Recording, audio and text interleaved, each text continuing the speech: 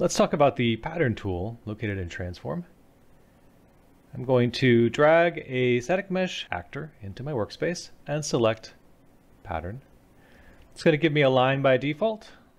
I can also generate a grid or a circle.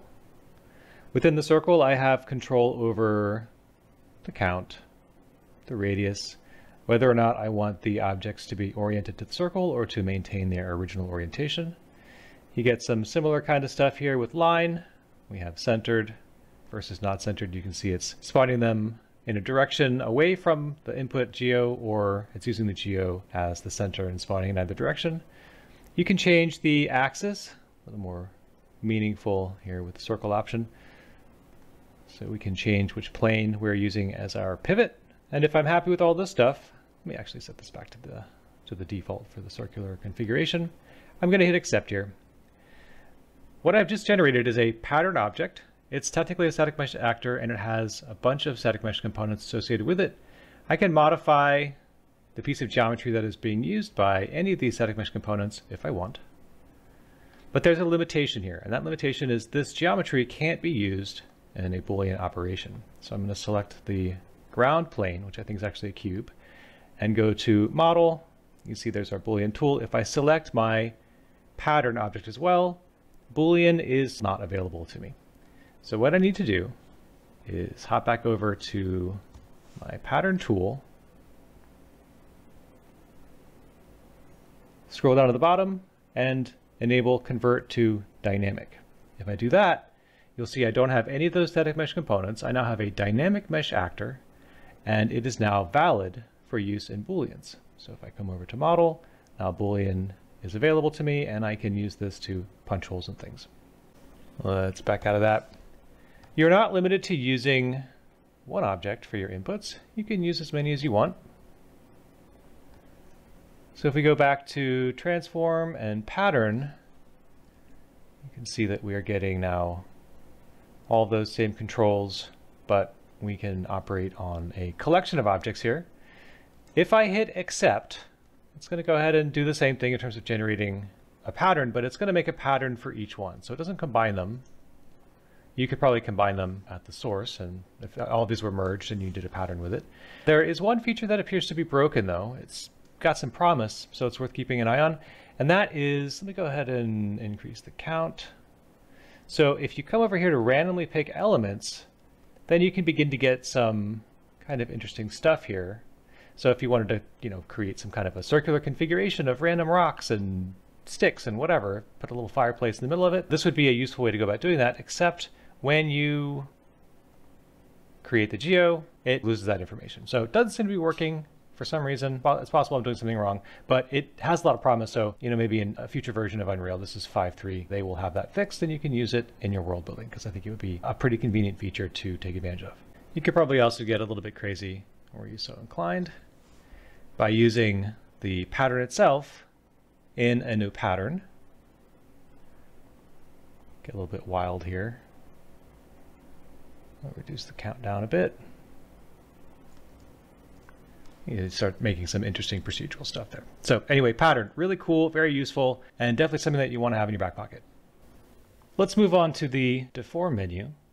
We'll begin with Vertex Sculpt. If you have used ZBrush, this will look familiar. We have some basic sculpting functionality. Left mouse button will sculpt the surface up. Holding Control will sculpt the surface down, and Shift will smooth out whatever sculpting you've done. There are controls for different brush types. You can see a variety here. Flatten is also pretty useful. You kind of see how that works. We'll head back over to Sculpt Normal. You can modify the alpha if you want to throw a mask on there. I don't think I have anything in here that would make a lot of sense, but easy enough to play with that. I don't have a dense enough polymesh to really demonstrate that anyway, but you could throw one in if you were so inclined. You can also turn on lazy mouse if you want to get some stroke averaging. You can control whether or not it is symmetrical. You can control the strength and the fall off of the primary sculpting brush. You can control the strength and fall off of the smooth operation, and you can turn on the wireframe. We're dealing with a pretty low poly mesh, so the actual result here that we're getting is going to look fairly faceted, obviously, but it's enough to demonstrate the functionality here of this tool. I'm going to go ahead and cancel out of that. The next thing I want to talk about is DynaSculpt.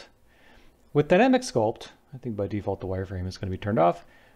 The assumption here is not that you want to modify existing geometry, but that you want to create new geometry. So, and there's no symmetry for some reason. It's just how it is. But you can see here that I'm able to pull off geo, and it's not distorting existing geometry, it's generating new geometry. So in this context, it's pretty easy to see how this could be useful for vines or roots or that kind of thing. I'm just going to hit undo a couple of times. We'll look at a few other options. We have smooth, which probably in this case won't really do much because it's already pretty smooth, but you can do this sculpt normal thing, which is going to look very similar to the other sculpt, but it gives it like a little bit more of like a kind of a cool blobby feel. We have a flatten here, plain normal, which wherever you select first, it'll go ahead and sort of snap everything to that plane. So you can kind of get something that looks a little bit like that, and so on and so forth. There's a lot of things in here that are kind of cool and worth taking a look at. You know, something in here that just seems to introduce like a little bit of noise. Also, this mesh isn't very dense, so there may be some things here that are cool if you're dealing with a more dense mesh. But anyway, definitely good to know about. Let's go ahead and hit cancel out of that. Now, one of the things that has been a limitation for both Vertex Sculpt and DynaSculpt is our mesh density. There are a few options here. Out of a wireframe, right? So you can see approximately how dense it is. You can always create a denser version of the mesh if you're dealing with, you know, a primitive here. I can set my subdivisions to some higher number. You can also come over to mesh and remesh. What remesh is going to do, let me turn on that wireframe real quick. Actually, I think there may be a wireframe option in here. Oh, it's just going to show by default. So it's going to pick some number that it thinks makes sense, but you can give it a much higher number, right? So right now it thinks 5,000 is a good number, but if I want really fine detail, I could set this to 100,000 without too much trouble. We'll hit enter there. Let it process for a moment. And now if I hit accept, I have a piece of geometry that is significantly denser. You can see it appears as though I've baked some of my low poly in here, which is exactly what happened, but it's preserved the UVs. There's another option we'll be talking about that is a voxelization operation that will nuke the UVs, but it has some of its own advantages that we'll be talking about in a minute here. But if I wanted to get rid of this low poly that's baked in here to my high poly, I can go back to deform and we can look at smooth. So we have now cleaned up our geo, but you can see what it's done with the UVs. They've gotten a little bit wobbly. So if that's a problem, just something to be aware of. I'm going to go ahead and accept here. This is obviously going to be a much heavier mesh in terms of its size on disk, another thing to be aware of. But now we can go back and, I don't know, we'll take a look at Vertex Sculpt. I'm going to turn the wireframe off. And now as I'm sculpting on it, you can see I'm getting something that is much smoother.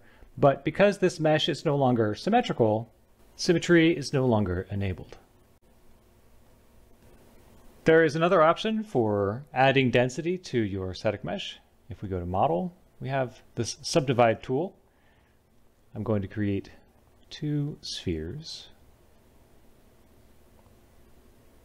because there's a little bit of a gotcha with this process. By default, this is going to be a sphere with 3,000 triangles. If I go to model and then subdivide, the first option here is going to be the Catmull-Clark subdivision scheme. And one of the conveniences here is you can actually access lower down subdivisions if you're familiar with the concept in ZBrush, if there are already existing subdivisions on your mesh. But as you can see, it makes your mesh smaller. So that's not wildly useful. You can also use loop. If I set this to 1, we are going to effectively add one subdivision to the geometry. So I'll go ahead and hit accept there. So I don't know which one that was, but we now have 12,300 triangles as opposed to 3,000 triangles. So we've exponentially increased the number of triangles. Each triangle on the original mesh is now 4 triangles. The gotcha here is where we go to deform and then grab Vertex Sculpt. Our symmetry now has been modified. It's been recalculated, and I cannot figure out how to correct that orientation of what axis is using there for symmetry. So if we look at the original here, Vertex Sculpt, the symmetry is going to make a lot more sense. It's going to be positive or negative on the x-axis. So anyway, that's a thing, certainly a thing to be aware of. You can preserve your symmetry. Well, you can preserve some form of your symmetry. I think one of the reasons this may be a little more complicated for the automatic symmetry detection algorithm is it's symmetrical in a lot of different ways. So if you're using a piece of geometry that wasn't, maybe it would have less of a challenge there. But I took a look at this and basically it just says this is something that's based on whether or not the geometry is symmetrical, but poking around, I don't see any way that we can modify exactly what axis it's using. And freezing the transforms doesn't seem to have an impact on it. So anyway, just a thing to be aware of, but certainly a convenient way to add additional subdivisions to your geometry if that's what you need to do. We can also reduce the number of polygons. We go to the mesh menu. We have a simplify tool and it's pretty convenient, pretty easy to use. It's going to give you options for how you want to reduce. You can set a specific triangle count. You can set a percentage of the current triangle count. You can use vertex count, or you can use edge length. And so these kinds of things are actually pretty useful, especially in the context of geometry scripting. We're at time for this video. In the next one, we're going to talk about a few more things here in deform, warp, displace, lattice. We'll get to voxels and hopefully UVs. So we'll see you there.